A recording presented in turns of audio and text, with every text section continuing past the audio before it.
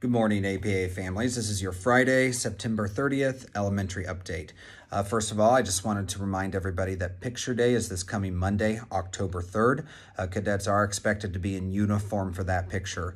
In the spring, we'll have another picture opportunity where cadets will be allowed to wear what they want or not have to be in uniform. If you need an additional form, you can get that form from Ms. Tiffany at the front office. Next piece of information is fall break. Fall break is October 10th through the 14th. That is a week-long fall break. Cadets will be back in person on October 17th. Lost and found. We have quite a few items piling up in our lost and found. So if your child is missing a water bottle or a jacket or any item that you're wondering where it is, have them check the lost and found. If you wanted to come in and check out the lost and found, we would allow you to do that as well.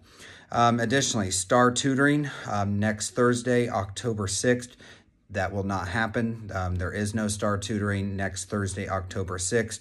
There will be tutoring next week, Monday, Tuesday, and Wednesday. And finally, just wanted to let you know that October 28th, I hope that's the right date, is our next e-learning day. All right, I believe that's all I have for you this week. As always, please reach out to me with any questions, concerns, or comments at afraley@goapa.org.